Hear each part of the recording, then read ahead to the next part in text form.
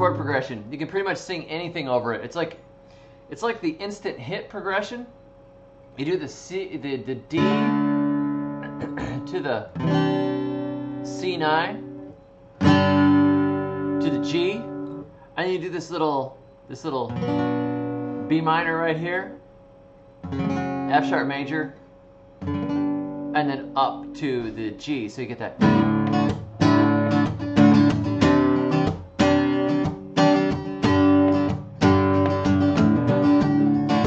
Oh, and here comes the part with the B minor.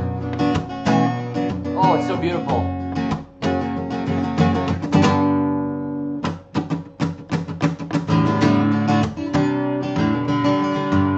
I'm just gonna have to write lyrics over that. It's so beautiful. It's the instant hit progression. But feel free to borrow it. I mean, if you could write an instant hit.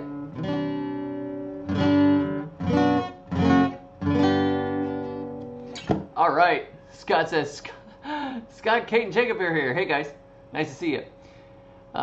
Trey says, planted my first garden recently after reading a couple of your books. I messed it all up, but I learned a lot. Fantastic. You did it though. Good work. I've killed a lot of plants. That's great. You know, it's what is it? Better to have loved and lost than never to have loved at all. Better to have planted and failed than never to have planted at all. It's awesome. Hey, Alan, Mary. Liz says, listening from Connecticut. All right, cool. And Dana, nice to see you. Brandon says, how is the unauthorized crew not jammed together?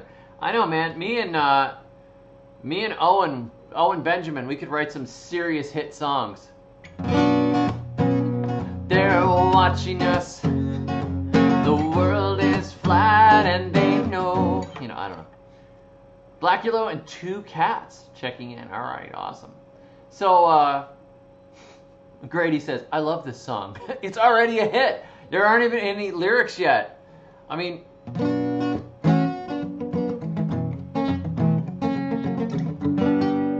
All right, so I wanted to thank you guys for those of you that went over. Free plans for everyone. Here, let's see if I can make this. I'll arrange this like beautifully right here. Here we go. Oh, that's so cool. So Free Plans for Everyone now has its magical 25 reviews, and interestingly, they are all 5 stars so far. So it's just ripe for a troll to come in and ruin the streak. So if you're a troll, don't ruin my streak. It's so important to me. My entire self-esteem is tied up in those 5-star reviews. Now, you know, I've got participation trophies my entire life. If this falls off, I'm going to die. I'll delete my social media accounts. I've already done that, actually. I'll leave the U.S. So anyhow, we got the 25 customer reviews, which is really important to Amazon's algorithms. Apparently, that really helps kind of keep the book being recommended and sold. So thank you very much. I appreciate it. And if you haven't written a review yet, the more reviews, the better. It keeps boosting it. And we're still the #1 new released in gardening and horticultural techniques. So thank you all very much for that. I'm very excited. Empty gestures, yeah. So nitrogen fixers. I keep getting these questions, right? I'll show you guys one of these questions. Nitrogen fixers are one of those things that keeps coming up because they're so incredibly exciting. Where if you're a kid in school, you know, everybody's like, George Washington Carver, you know, he took those burnt out cotton fields and he planted peanuts. And then the peanuts fixed the soil. They restored the soil. They brought back the nitrogen that had all been sucked up by the cotton. So I read that when I was a kid. I had my mom had a big collection of biography books for us of all kinds of famous people, you know. And so one of the biographies I read when I was young, which I found particularly interesting because it was gardening related, was a biography of George Washington Carver and how peanuts somehow magically fixed magically fixed the soil that had been depleted by years of growing cotton. So the magic of the peanuts is that peanuts are a legume. They're in the bean and pea family, even though they grow underneath the ground. It's kind of weird. They stick peduncles into the ground. That's a real word. I didn't just make that up. That's real. They put peduncles into the ground. And they grow their little peanuckles on the ends of the peduncles. So that's all real. It's real. So anyhow, on the roots, I wish I could like draw live. You know? I wish I could draw live. That would be awesome. Right? So I'm gonna do something here. Let's see if I've got something that's like big enough to draw with. Oh, there we go. Okay. I'm gonna draw live here. I have these books like where I put all these bits of information up, you know. So right here, I'm gonna draw a picture. I'm gonna draw a picture live that you can't see. It's so exciting.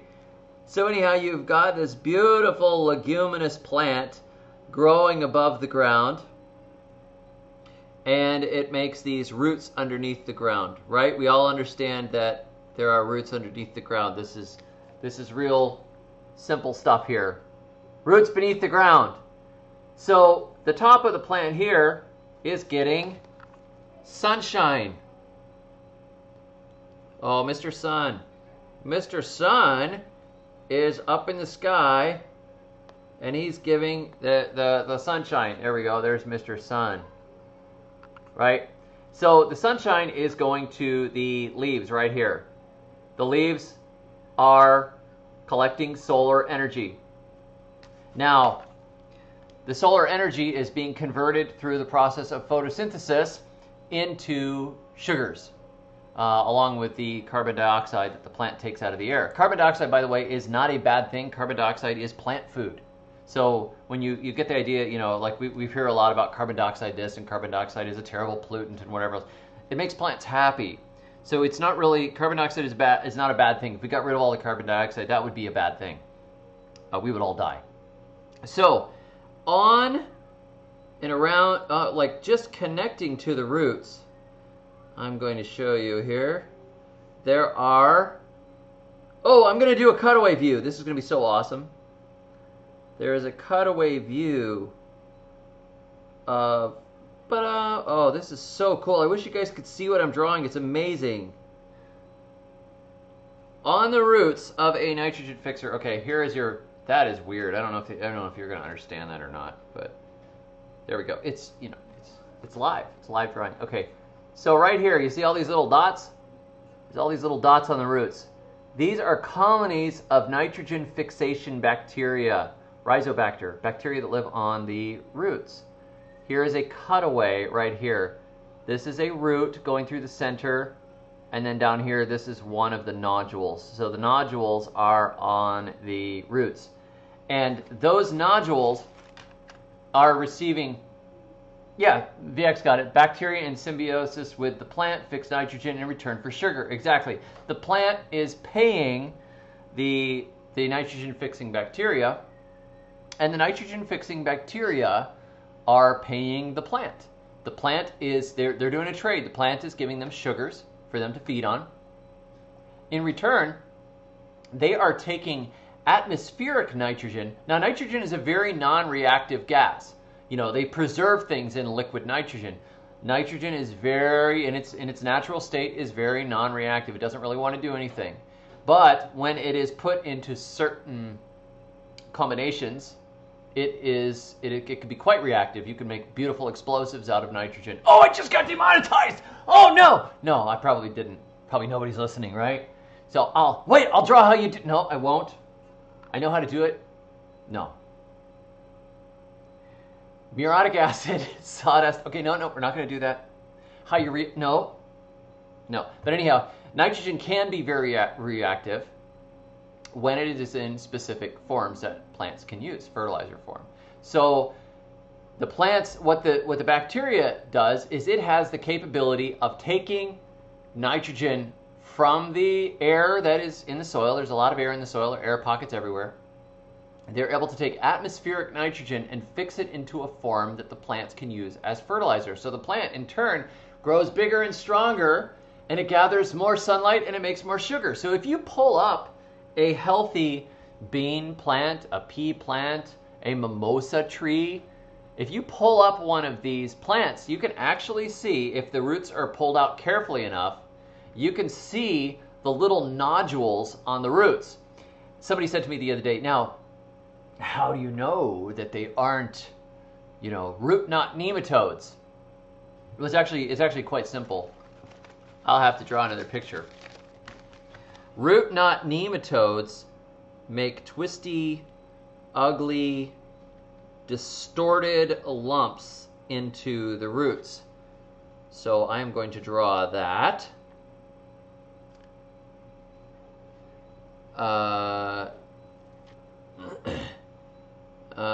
Let's see, root, and I'm going to write root nitrogen fixing root nodules. So if you have the root nodules, they generally they're mostly round, and they are connected off of the kind of the sides of the root, and they have kind of a pretty, it's like a stripy shape to them. And sometimes they can be the same size as root knot. So you see here, root nodules, that's nitrogen fixing bacteria type nodules. Over here is root knot, like if you have nematodes. That is actually a condition where the nematodes sting the roots, get into the roots, bury themselves in the roots, and chew their way through, and the plant tries to react by going around, trying to get around it. And so it's constantly growing around this damaged area, so you have this twisted, knotty, nasty thing. And it is, like the root itself is a knotted mess, whereas if it's the nitrogen-fixing bacteria, they make these little balls on the sides of the roots that you can actually kind of just brush them off. They're like a little colony that lives right there on the sides. So it is nitrogen in a solid or usable form. So I don't have a huge amount of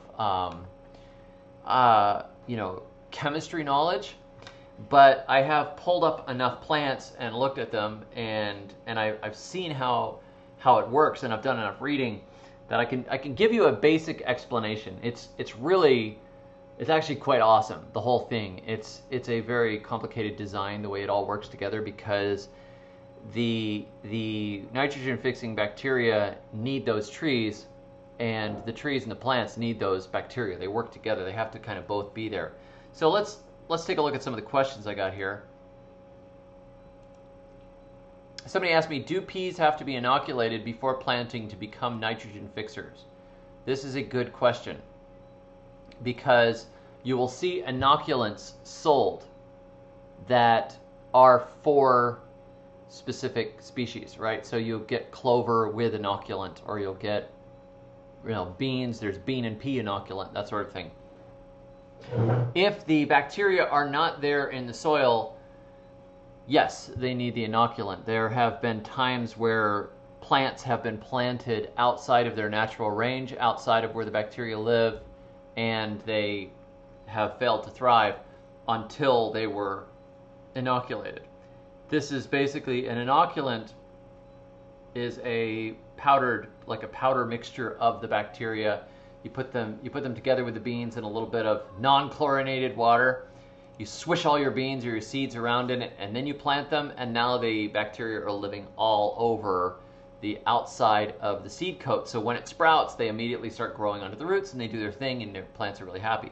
However, I have not had to inoculate any of my nitrogen-fixing species, because where I lived in Florida, there were weeds everywhere, and a lot of the weeds were nitrogen fixers, and a lot of the bacteria carry over to other species. So I had black medic, I had various like little climbing peas that were wild, these little things that make these sticky burrs that stick all over your socks. There were all these different members of the bean and pea family that were already in the yard. So no matter where I planted beans or peas or nitrogen fixing trees, they always did really well. So I knew if you planted a bunch of beans and they did poorly, you would not be able to get that you would just know that you had bad the bacteria were not in the soil. So in that case, you want to inoculate. You have new ground and it's been grass forever, and you don't see any nitrogen fixing plants for miles. There's not a bad idea to put an inoculant on. So I don't normally have to. My new land had all kinds of little nitrogen fixing beans and stuff like wild beans and pea type plants. You could see they make these little pods. They have the little trifoliate leaves, and it's like, okay, these are like little tiny nitrogen fixers everywhere. Plus the trees that are up above are probably some species of albizia. When I was digging the yam beds that you can see in the last couple of videos I did, the yam beds are loaded with roots from those trees. I'm hacking and cutting these giant roots out, but in between those giant roots there are tons of little tiny roots that have root nodules all over them. As I'm turning the ground, I'm seeing this matted network of little tiny roots and root nodules everywhere. So that's all available nitrogen to the next crop, and if I plant beans and peas there, I have no worries. I'm sure that they're going to produce. But an inoculant is cheap insurance if you don't know. Here is another question related to a specific legume. El Jardín Perdido says, David, why do you always use pigeon peas opposed to other legumes for nitrogen fixing? I only ask because they're so hard to find in Houston. The reason is that I use them because they fit the climate. They are a short-term perennial species that last a few years. They make a lot of biomass. They fix a lot of nitrogen. They grow in poor soil. They grow under drought conditions. I can chop and drop them, but they work really well in this climate. When I was in North Florida, I grew pigeon peas multiple times, but they always failed to make me much in the way of peas because we would get to winter and the frost. They would start blooming with the day cycle. And you get to the day, the day length changes, and that's when they start to bloom. It's getting, the days are getting shorter, they start blooming, and then they would all freeze off. Like, they just were not well suited to North Florida. I only got a handful of peas, if that, and it was completely not worth it. They might be worth it for a biomass plant. You just plant them in between, they're going to freeze down. Fine, you fix some nitrogen, you held the soil, but they were not a good crop. So that's why I use pigeon peas. Wherever you are, there is almost certainly a nitrogen fixer that will work for you. If you're farther north and you want a good long-term nitrogen fixer, the autumn olive works very well. It's Eleagnus. That is not a leguminous species. It's not a bean and pea family. It's different. But that was used to restore old, messed up mining sites. Like, as a mining reclamation plant, it was planted all over the place. It's become kind of invasive, but it makes a small edible fruit. So, it's got multiple uses. It's nitrogen fixing and it makes a fruit. Even farther north, you can grow Siberian pea shrub. I just talked to a guy in Australia who's growing tree lucerne. That's another one. There's probably a nitrogen fixer wherever you are. If you go, there's often like clover mixes that you can buy. You can just buy clover seed. That's great. Clover's great. There's different, like the red clover and the white clover, depending on how far north you are, you plant one or the other. I don't remember which one goes which way. I never was in a place to grow much clover except for Tennessee. So you can plant alfalfa further north. Alfalfa is a fantastic nitrogen fixer. Even the the industrial farmers, what they do is they grow soybeans in between their crops of corn. So you've got the corn crop, which takes a lot of nitrogen from the soil, and they follow it with a soybean crop. The soybean adds nitrogen back to the soil, which means when they put the next corn crop in, they don't have to add as much fertilizer because the soybeans have left some in the ground for it. The old Indian method of the Three Sisters garden. You have your corn, you have your beans, and you have your pumpkins. The pumpkins crawl along the ground. Pumpkins are squash. You have beans that climb the corn stalks. The corn takes nitrogen, but it acts like a trellis for the beans. The beans fix nitrogen, and they climb the corn, and then the squash or the pumpkin shades the ground and keeps the ground a little cooler, acts like a ground cover and a weed suppressant. So, it's a nice system. But when you have a nitrogen fixer, no matter what it is, it can be a short-term nitrogen fixer, like if you're doing annual beds, You can go to the store. You can go buy dry beans, dry lentils, dry chickpeas, that sort of thing. Alfalfa seeds, if you want to do some your sprouting or whatever. You can plant those things into garden beds that are not currently being used. And then when you're ready to use them, just turn that stuff into the soil or throw some mulch down, or cut it, throw some mulch down on top of it, plant into the middle of it, and you have added a bunch of nitrogen to the ground. Not to mention the fact that you've also added biomass to the ground. All the roots are going to rot, the nitrogen is going to be added that they were creating, plus the tops will rot, release the nitrogen that is in the tops of them. So, remember the whole plant is full of nitrogen too. And the nitrogen fixers are actually really good at making nitrogen rich material. So like your alfalfa is really rich in nitrogen. It's high in protein. Protein breaks down into nitrogen. So it's a nitrogen fixer. It makes its own nitrogen, stores a bunch of it in the leaves. When you cut the leaves, boom, they fall on the ground. They add nitrogen to the ground. They also add whatever other minerals they picked up, plus some carbon. The roots at the same time are dropping all those nodules beneath the ground. So you're adding nitrogen from the top and from the bottom. If you're doing a food forest system, you have trees that you deliberately plant, such as a black locust, maybe a paulownia. You have these trees, you plant them, and you can cut them again and again and again. You can do a pollard. Jeff Lawton likes to do his pollards at about 6 foot, so just over your head. You cut the tree off, and you drop all of those nitrogen fixed, those nitrogen-rich leaves and branches. You chop them up and you throw them around your fruit trees. At that point, you've cut it, and it's going to drop some nitrogen beneath the ground, and at the same time, you're dropping the nitrogen and mulch from above. So there's your long-term. You use perennial long-term trees in a system. So George Washington Carver had his annual peanuts and then his annual cotton. You turn the peanuts under, you plant some more cotton, and maybe you plant some sweet potatoes. Then you plant some more peanuts, you plant some cotton, put some more peanuts in, plant some sweet potatoes, whatever. You have a cycle where you're adding the nitrogen to the soil by growing the peanuts, and then you plant something next. But in a food forest system, you're actually growing long-term trees and chopping them and cutting them over and over and over again.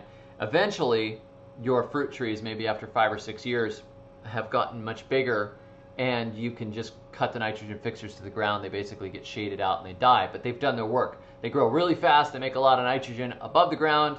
They're storing it in the leaves. Below the ground, the bacteria are creating it on the roots. So you've got it all over the place. Let me show you this here. Here's another one.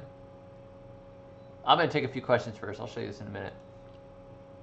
Jake White says, don't plant autumn olive, extremely invasive. Some states banned it altogether. Yes, that's true. But it's also a very useful species. So I planted it in Florida. It's not particularly invasive in Florida.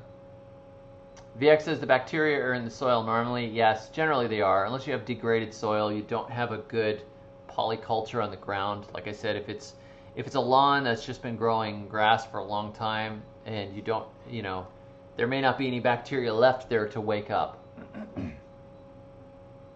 Christopher says, hello everyone, I found this because I'm reading Grow or Die. Welcome, nice to see you, Christopher. John B says, what happens if you grow beans hydroponically where the bacteria can't get in? That's a good question. You may have to give them their nitrogen through the mix.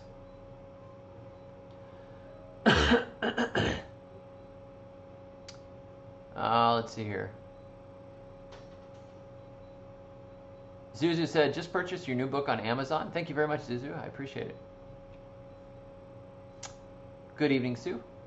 All right, so Della Luna says, hey, from Uruguay, how can I get the online book if I can't install Kindle? Will not come true customs in paperback version neither.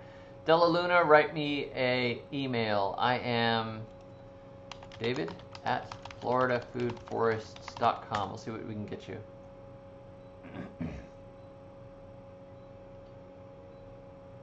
Hey, Finka, nice to see you too. Sasquatch Saga says, don't know why, but whenever I plant beans in my soil, they pop up, then do nothing much at all. They may be short. You may have soil that doesn't have the proper bacteria in it for them. Another possibility is that they're suffering from another nutritional deficiency. If there is, you have to check too If there's any distortion in the new growth that grows, then you're dealing with like an herbicide issue where there's something in the ground, because beans are very, very sensitive to the long-term herbicides like the aminopyralids. VX says, put more carbon on the ground and the level of nitrogen will drastically rise. It depends. I mean, if you put a bunch of carbon in the ground, you will lead to a feeding frenzy of bacteria, which will consume all the nitrogen for a period of time. It will eventually be re-released. Lawrence the Truth says, what do you think about crushed oyster shells in your soil? I think it's a great idea. I have added them to my garden beds before. Crushed shells are a good slow release source of calcium.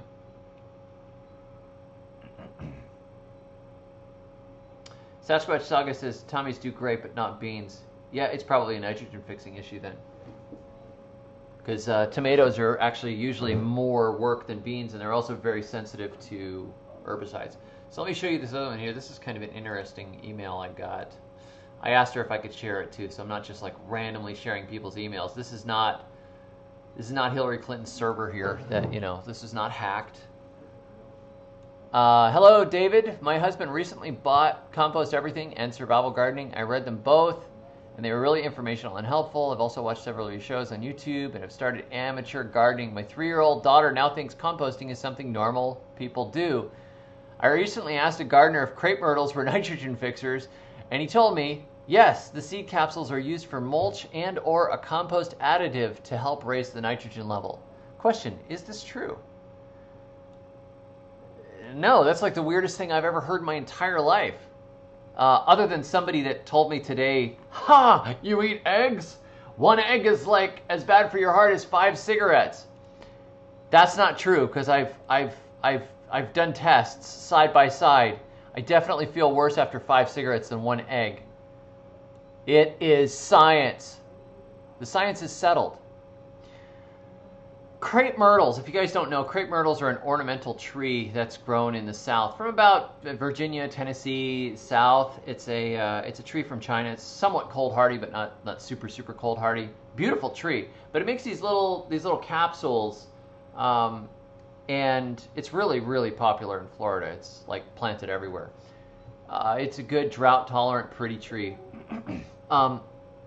but it is not a nitrogen fixer. After reading this, I'm like, I have never heard of crepe. It's not a leguminous tree. That doesn't mean it's not a nitrogen fixer, but it's not a leguminous tree.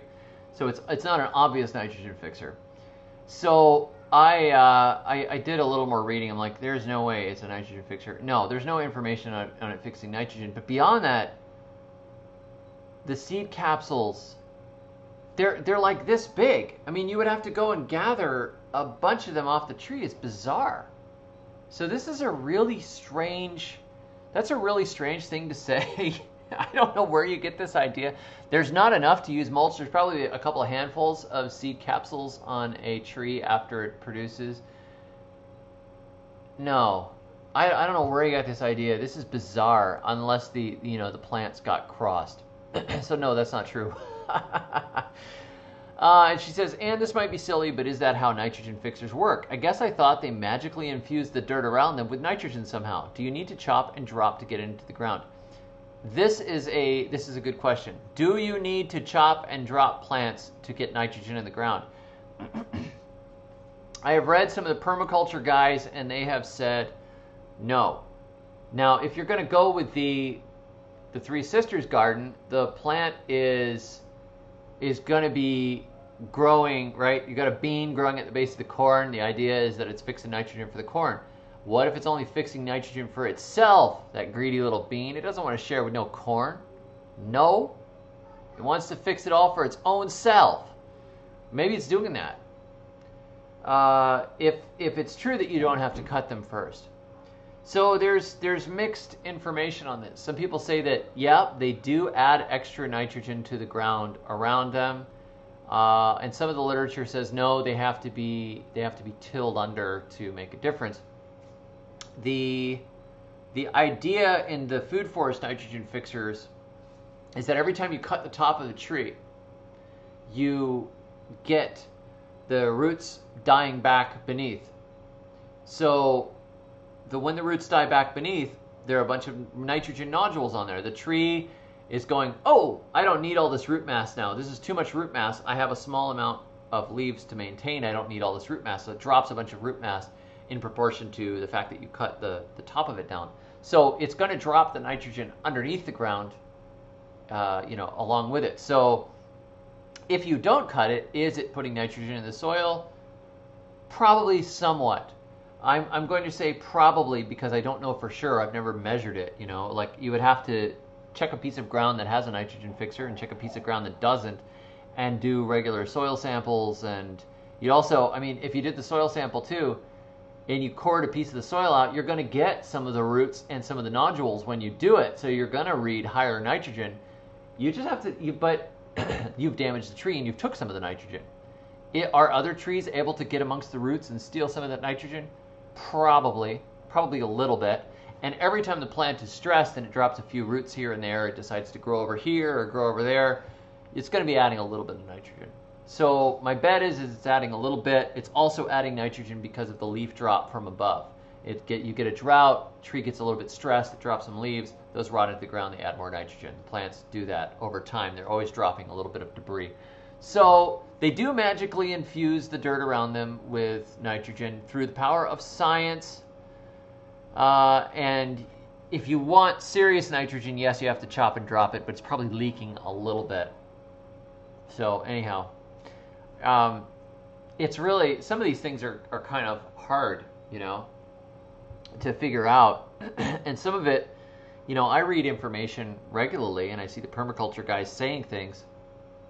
Do I know that that's the best method possible? Do I know that for sure it's really going to work? Well, I know that you can feed the ground with the tops of nitrogen fixers. I know that I am creating mulch and I'm feeding the soil microbiology. I've seen soil improve because of biomass being dropped on the ground. I've definitely seen a improvement there. So I do know that it works. Do I know that it works completely the way everybody says it does? Or are people like borrowing information and repeating it? It's quite possible. How much root gets dropped off when you prune the top of a tree? I don't know. Somebody's probably figured it out, but that's a hard test to do. How much root mass did it just drop? How do you tell? What do you do? Grow it in a glass box? Grow it sideways in a glass box. It's like this wide, and then figure it out. Maybe. Really, all I can do is plant the nitrogen fixers and observe how things do around them over time. I can't, trying to get complete data. Does it do this? And do you have to chop it to make a difference? It's hard to tell. You'd have to plant 2 food forests, one without nitrogen fixers and one with nitrogen fixers, and then try to see the difference. And then not cut one set of nitrogen fixers at all. Maybe plant 3 food forests, one with a set of nitrogen fixers that you cut, one with the set you don't cut, and then a control group that has no nitrogen fixers whatsoever. And then, of course, you have to make sure that the soil is exactly the same in all 3. Yeah, it just gets to be like, whatever.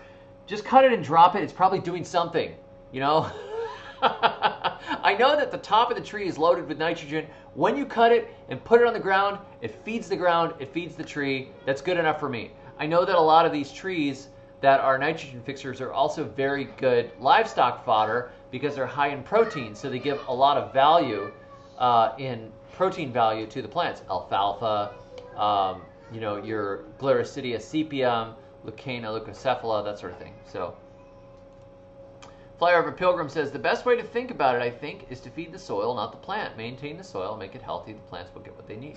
Yeah, I agree. And unhealthy plants, unhealthy soil leads to unhealthy plants, and unhealthy plants attract diseases and issues.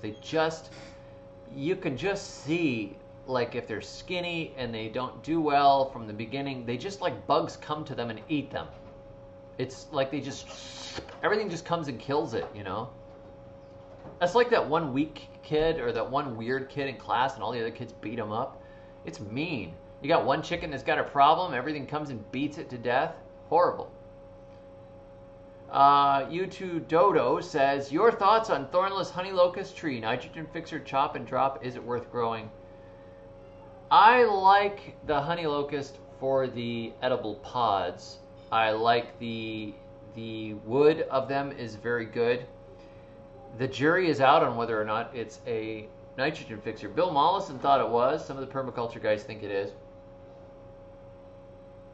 And other people say no, it doesn't fix nitrogen. It does make a decent amount of leaf cover, and it doesn't shade heavily. I had one in my old food forest, and I didn't do much with it. But it's a pretty tree. Probably not as good as growing black locust, unless you're going to eat the, if you're going to eat the pods. That's nice to have those pods, and some of them actually have very good pods. Finka says, I like the tool shed you built. Going to do something similar? Yeah, it looks kind of like an outhouse. I had a 4x6 piece of thick plywood, and I said, that'll be the base. I'll make a little tool shed. So that's my tool shed, so I could store tools over there when I'm in between working. Jan says, David, my avocado tree's leaves look like it has chlorosis. I'm not sure that's what it is, though. What should I do? Could any other deficiency cause yellow leaves with green veins? Yeah, magnesium, iron, or nitrogen can cause that. Cool soil can cause that. Too much water can cause that because the roots are becoming less efficient. And high pH, possibly super low pH, but usually it's high pH, like too high a pH, the plant is unable to take the nutrients it needs out of the soil. So for a quick fix, I would try putting some Epsom salts around it. Take a cup or 2 cups of Epsom salts, go around the drip line and water it in and see if that helps within a week or two. If not, you can spray the leaves with a fertilizer. I mean, like Dynagrow, something like that, something that will give it a range of micronutrients. Steve Solomon actually recommended Dynagrow to me. Over time, I've become less. I used to actively dislike all chemical type fertilizers, but then I've had so many problems with herbicide contamination and stuff, and seen so many gardens wrecked by using organic fertilizers. I'm thinking, is it really better to take slaughter wastes or composted chicken manure? I find out there's arsenic in chicken feed. There's long-term herbicides that last for years that's in hay that's being fed to all the animals, so it's coming through in the manures. Or is it better to get some product that has a bunch of balanced elements in it that has been tested by a lab and it doesn't have any herbicides in it? So I'm like, yeah, whatever. Go get a gallon of Dynagrow. At least they're getting all the elements they need without some sort of industrial big agriculture toxin. It's not an ideal world. But you can foliar feed them with something like that. Or you can foliar feed them with like some diluted urine, or compost tea is nice, something very light like that, and see if it greens it up. It usually will. I used to use just compost tea. I threw a whole bunch of stuff in a barrel. I haven't used the chemical stuff very often, but after talking with Steve Solomon and hearing about some of the results he'd had with the various suspended elements like that, I'm like, whatever. If you want to use it, use it. But if you take, if you make my anaerobic compost tea, like I have in Compost Everything, you put a bunch of leaves into a barrel. You can throw some fish guts in there. You can throw some kitchen scraps or whatever in there. Just throw everything in there, let it sit in water and rot for a while. It smells horrible. You thin it out with some water and use it as a foliar feed. Plants love it. They go crazy. They turn dark green. It's crazy. So, B. Grum says, I ended up using Milorganite. Yeah, Milorganite.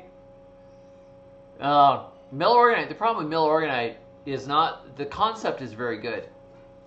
The concept of taking the city sewage, putting it into a useful, composting it down. Basically, they kind of cook it down and they make pelletized fertilizer out of it.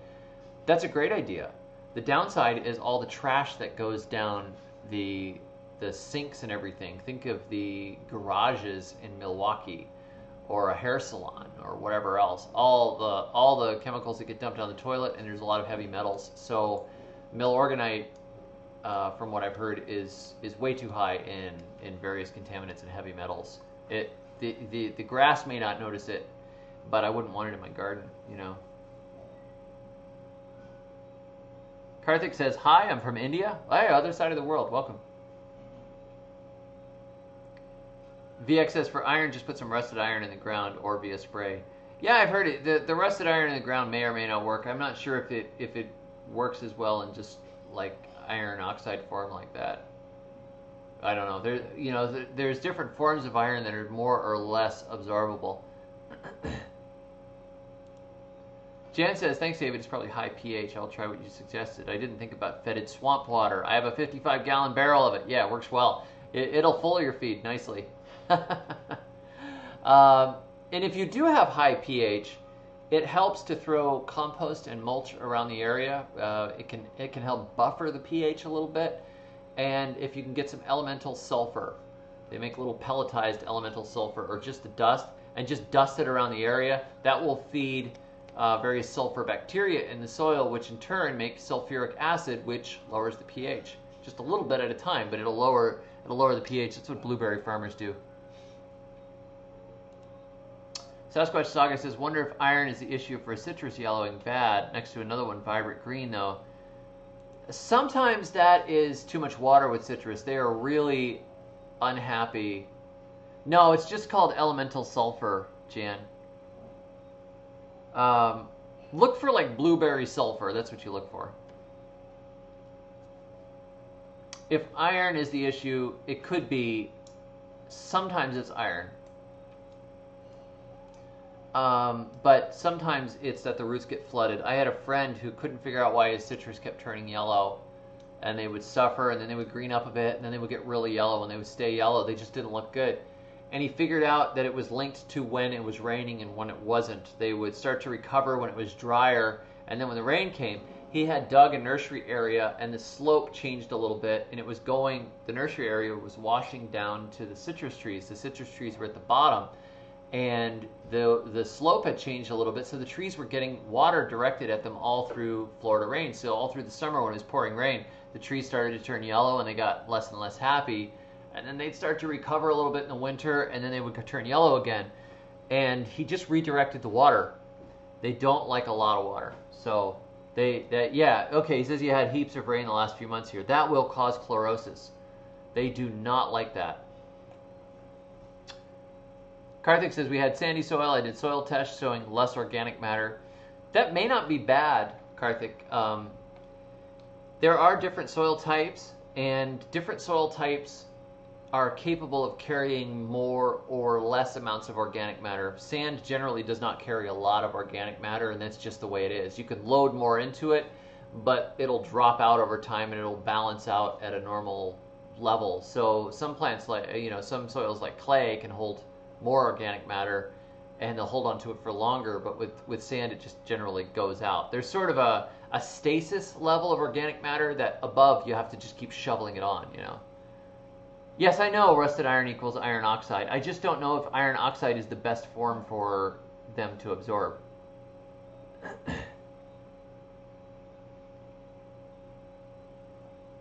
I went to art school, so we actually had an iron oxide paint. One of the colors in my paint collection is it's oxide red, and it's basically just rust.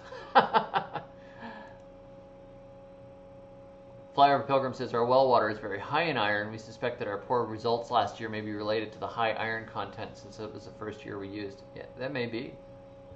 It's possible. We should not absorb too much iron. Actually, men tend to absorb... Men hold on to more iron than women do. Women actually have a cycle once a month where they actually lose some iron.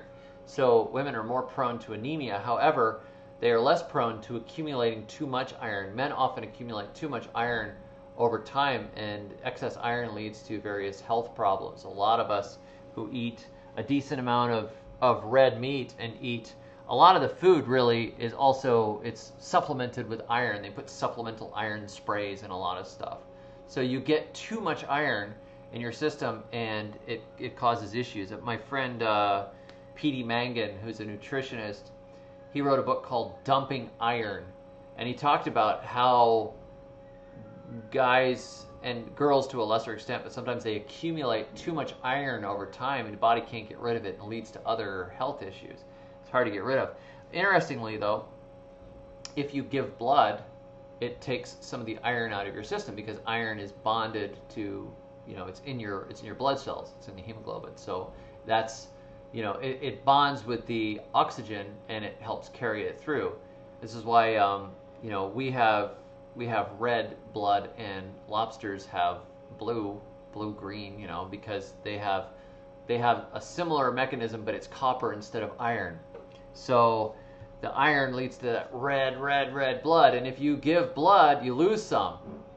You lose some of that iron every time you give blood. I gave blood a few weeks ago because a friend of mine was in big trouble and needed extra blood, so I went down and donated on his behalf to see if we could get him out of the hospital. And like that first day I felt shaky, but I felt great afterwards, a couple days later. It rejuvenates your system to give blood. So Iron Maiden, yeah. Pastor Don said, "Our well water is high in iron. I had a house guest who said the shower smelled like blood." Yeah, that's, if I had a house guest that said something like that, yeah. "The shower smells like blood. There's sulfur in the sink. The shower smells like blood." Psycho.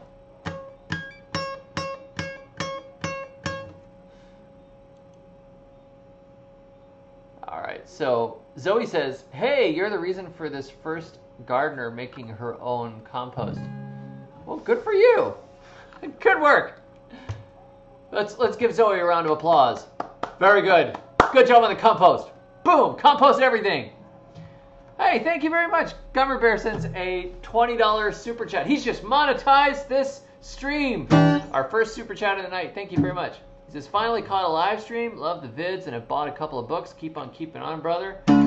Very glad to have a bear here. Thank you very much. Very cool. Shower smells like blood. And he bought a couple of books and sent me a $20 super chat. God bless you. Thank you very much. And welcome aboard. Karthik, you can send me an email. That's better. David at floridafoodforests.com. Della Luna says, "We mixed in 28 duck carcasses and feathers with our chop and drop acacia leaves in the wood chipper last week. Pete Canaris meets Fargo." Oh, that is so awesome. Duck carcasses and feathers with chop and drop acacia leaves in the wood chipper. That is some serious compost. Meat, bones, there is a ton of great material in there for the compost pile. Great material for the plants to feed on. They absolutely love it. I planted a grapefruit tree over a dead rooster. It loved it. Awesome. Finka says he got an E-string finally. Hey, why don't you do a traditional a traditional Aztec version of the good song on the guitar? I know you're not Aztec. It just cracks me up. Yes, something traditional. Dead cats. Shredded duck compost. That's hard to beat. That's some seriously good composting. Hey, if anybody does a version of the good song, I will put it in a video and give you credit. Like, I went to see David the Good. We listened to Portishead and drank spiced rum. See, it's just C, A minor, F, and G. So do your own version of it. You can make your own lyrics up. I don't even think anybody's heard the entire song. It doesn't matter. Go for it. As long as you get that "I went to see David" thing in there. I mean, I have a friend of mine who's a harpist. I've really wanted her to do a harp version of it. I think it would be heavenly. And then Constantina, who's been taking care of her dad, she is a very good pianist. So, oh, that's a very good question. V Grum sends a Bigrum says, what trees would you recommend in Central Florida? It seems like we are between zones. Yes, you are absolutely between zones, which presents you with some opportunities and with some difficulties. First of all, peaches do very well there, but stick to the Tropic Beauty peach. Tropic Beauty, Tropic Snow, those two are your best peaches for that area. They're very good peaches. You don't really need any other variety. But if you can get Tropic Beauty seeds and plant a bunch of seedlings, they'll do well too. And it's a cheaper way to do it. Like this time of year, you find somebody that's got a peach tree growing in your area, in the Orlando area. They have some at the Orlando Extension office. They start really easily from seed, and they cost you nothing, and they'll produce the fruit in Central Florida in like 2 months. Peaches. You can also grow pears. You're right at the bottom of the pear range. Pineapple pear seems to be the most disease-resistant variety. You could also try Orient, which is a good pollinator for pineapple, but it's not as good a pear. Loquat trees do really well in that area. If you can get an improved loquat, it's actually a very good fruit. And sometimes you'll get 2 crops in a year. Cherry of the Rio Grande is a cherry variety. It's not a real cherry, but it tastes just like a Bing cherry. It's actually a Eugenia. That's a really good cherry alternative for that area. Cherry of the Rio Grande is what it's called, like the river in Mexico. Another really good one is the Cattleya guava, also known as the strawberry guava. It's a little more cold tolerant than the tropical guava. The tropical guava will grow in your area, but it needs a little bit of shelter because it tends to freeze down in the winter. It doesn't like going below freezing at all. So if you get a freeze, you're going to lose the top of it unless it's in a protected location. I've seen them growing very well in Polk County, but that's a little further south. So you're right on the edge for the real guava, but the Cattleya guava does a nice job. The pineapple guava is good, and it's really cold hardy, but it's slow, and it's better to get an improved variety. Sometimes they're just so slow. It's like, is this thing ever going to fruit? They just bother me. The Suriname cherry is a good one. Go for the black variety if you can get that. It's the less common one. It's fruit tastes better. It's sweeter, and it doesn't have as much of a varnish flavor. The red ones have a little bit of a varnish flavor. They're still decent, but they're not great. Like the black ones are great fruit. You can also grow some varieties of apples. You can experiment with it. If you look up the Cuffle Creek Nursery, they have a bunch of tropical varieties of apples, and there's some experimentation you can do with apples, but it's marginal. It's going to be hit or miss, and it's going to be experimentation. My favorite tree for that area would probably be the Japanese persimmon tree. You get yourself a Fuyu persimmon or a Hachia. Both of those do very well in that area. And beyond that, you can zone push. You can grow key limes. If you grow them up against a south-facing wall, you can grow coffee against the south-facing wall, or starfruit against the south-facing wall. Out in the open, some years it'll freeze, some years it may die. So that would be my recommendations to get you started. I've also got more stuff in the little booklet I did, Create Your Own Florida Food Forest. That's on Amazon. I've got a bunch of tree species recommendations. Richard sends a $2 super chat and says, if you have YouTube Red, you can get some free cash. I am on YouTube Red. I don't know exactly how it works, but thank you. No more spice rum. Yeah, do an Aztec accent, whatever that sounded like.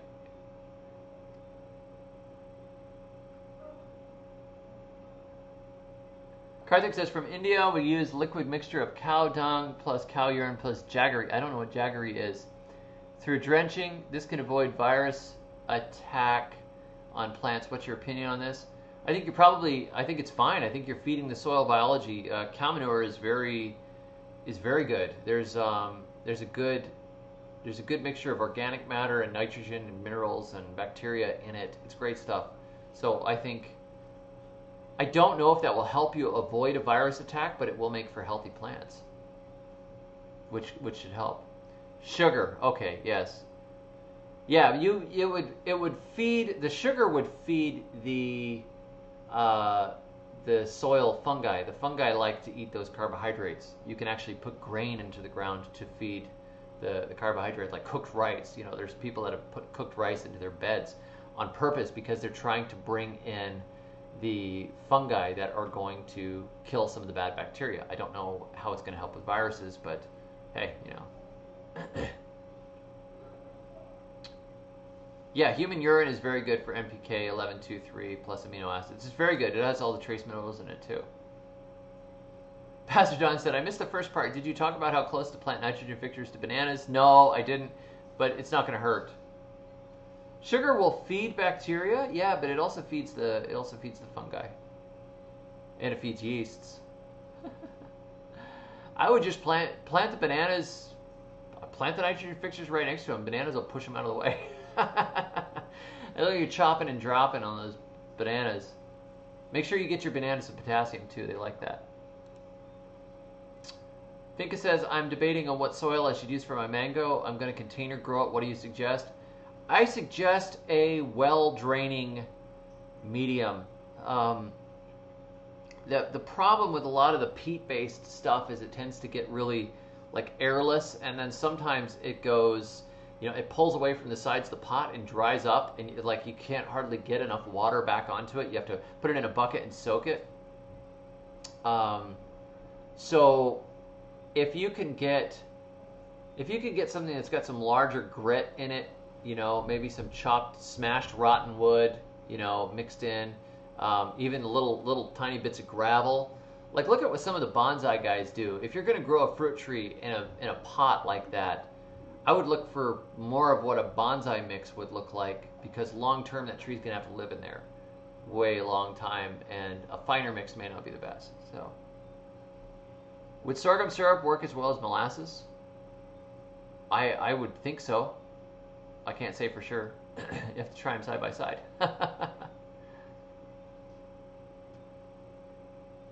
Marcus Aurelius says, trees you would recommend for high desert, 5,000 feet, 1 minute.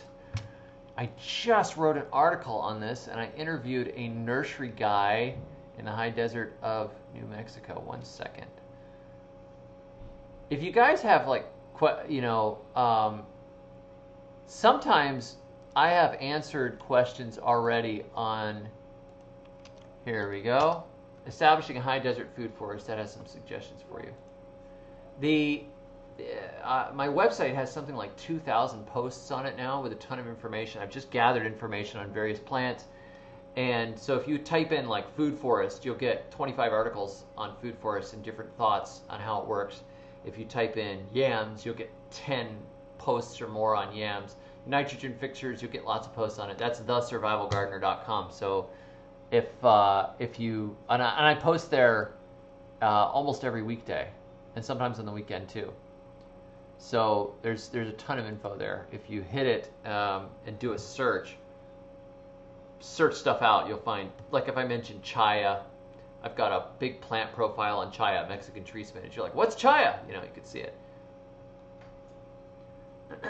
High desert, thumbs down. The desert got high. That sounds like drug use to me. High desert, really? I thought you were a Christian.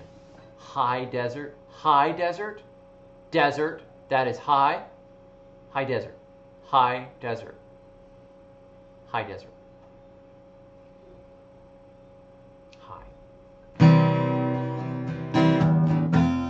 What is the oldest food forest that you have? 9 years. My oldest food forest is 9 years.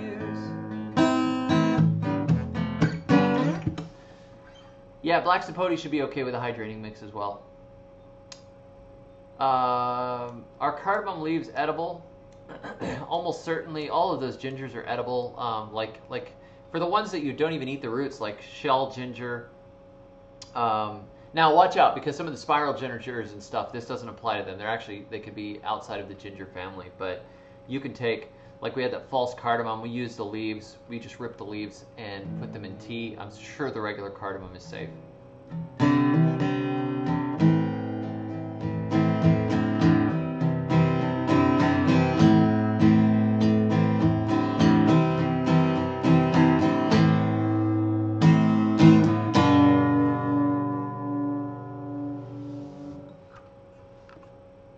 Della Luna says, with leaves from a nitrogen fixer.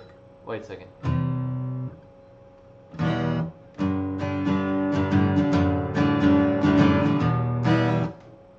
Would leaves from a nitrogen fixer fix more in a compost pile as it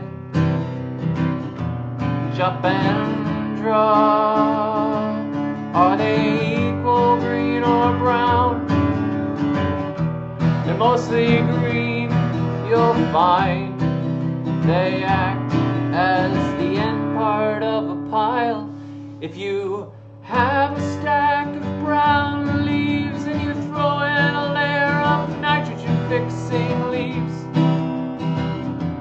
it'll heat up like crazy because you've given it nitrogen, lots of nitrogen.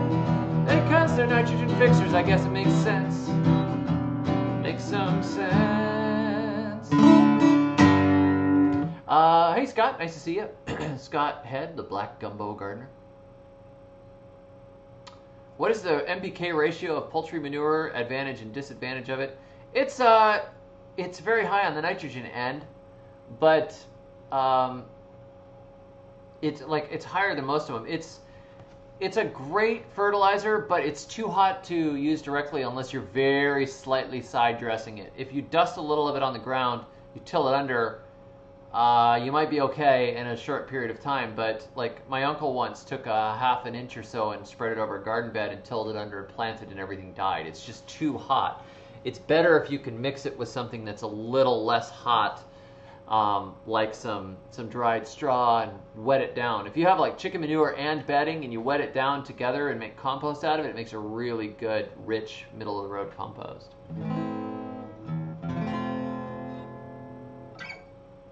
Good job keeping the cardamom alive. I've got a little one. I've got to see if I can get it to go.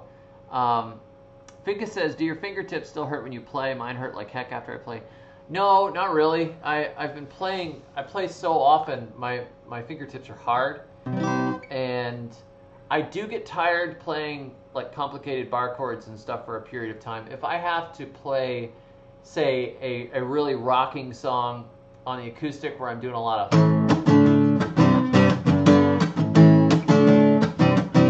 because the action is higher and I have to press harder, it'll wear me out over time. It's like my hand will actually start to feel a little crampy. But oh, B Grum sends a $10 super chat. He says, I just acquired 20 acres into land. I want to build a massive food forest. I don't want to spend more than $1,000 per acre. Any recommendations? Yeah, that's quite doable. I recommend that you apply for your nursery license. You set aside a little part as a plant nursery, you apply for your nursery license, and then you go and get accounts with some of the larger nurseries and you buy a lot of your stuff wholesale if you don't want to propagate it yourself. If you have the time to propagate it yourself, you can do it, but you can get trees, etc. for wholesale price instead of retail price. It would make sense. If you're going to plant that much space, get your nursery license even if you don't ever resell anything. It won't cost you that much to get a nursery license. Keep less than 1,000 plants in Florida. It's like $25 last I did it, and then you could save. I mean, $1,000 that's a lot of fruit trees. I used to get pear trees for like $8 each. So 1,000 divided by 8, that's 125 pear trees. That fills up an acre. 125 fruit trees. So. Yeah, it's quite possible. That would be my recommendation. Get your nursery license. It's not that hard. Just work with the wholesales directly. Arch Enema says, I have no sound. Got it back. Well, good. That was true. I love when things resolve like that. Thump works. Ha ha. Finka says, when is the best time to air layer a guava? I can't really tell you. I'm not sure. I would generally, it's better to air layer when the plant is not under a lot of stress. So when it's rainy, but also when it's not actively growing and when it's not hot. So basically in Florida, never. Now the downside, guava is not well known as an air layer. It tends to not do that well. It tends to have weak root systems if you air layer them or root them from cuttings. So take that for what it's worth.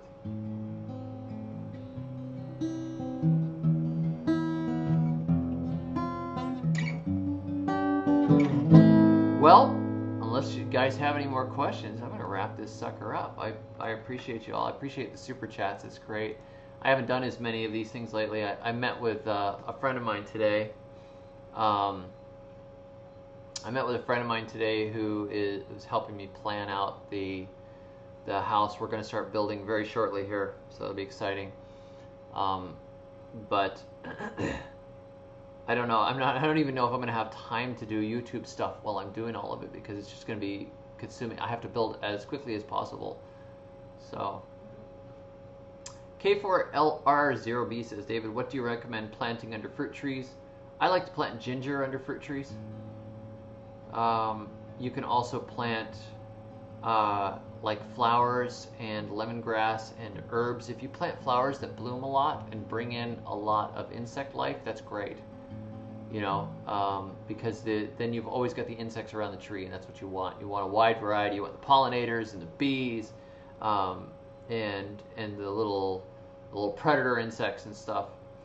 I like to mulch too, so I mulch and then stick in some. I like to stick herbs underneath them because I figure it confuses pests. But I also like to put flowers in there to attract good insects. So it's, you know, I just mix it up. And I put ginger under them usually because the ginger likes a bit of shade in Florida. So Finka says, awesome progress on the land. Love the new video your wife did. Yes, I did that. You guys could see that now. She did a tour around the land, so you can see. And good work on the land, by the way, Mr. Grum. That's a great deal. $1,500 a month for that much land, and the land's a beautiful place too. That's gorgeous. Good work. 20 acres is a lot of land, though. You know, you might make sure that check and see what species you have available already. You might have some really good stuff out there. You know, there's quite a few edible species in Florida, and a lot of them people will just cut down without realizing what they got. You know.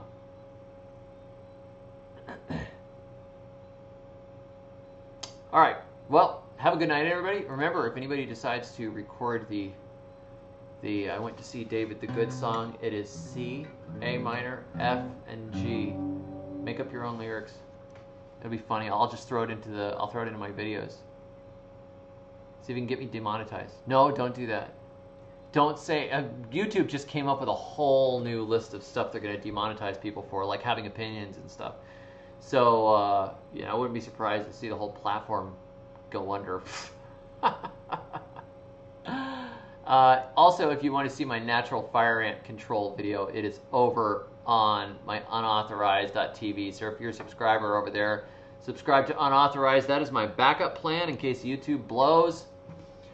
This is going to be this is my backup, and already with you guys supporting me over there, it's catching up to what I make on YouTube. It's ridiculous with how much effort I put into YouTube that I switch over to unauthorized, and you guys come and I get like 72, I think I've got 72 subscribers now. It's already catching up to my YouTube revenue. It's ridiculous. How much work, how many videos, holy moly. Hey Elizabeth, nice to see you. So anyhow, yeah, that's my natural fire ant control with gasoline. the permaculture way. So thank you guys. Have a great night.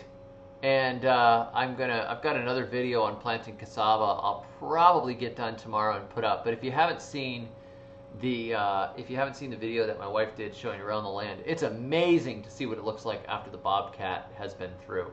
So I've got a friend of mine. We are just going to start building together. We're going to just start throwing it together. Basically sketched out the design, and he's calling all the people to find out what materials cost. We're going to try and figure out if I can build. I'm going to build basically like an 800 and something square foot house for 10 people, and one on the way. So it's voluntary simplicity and all that jazz. So have a great night, and until next time, may your thumbs always be green.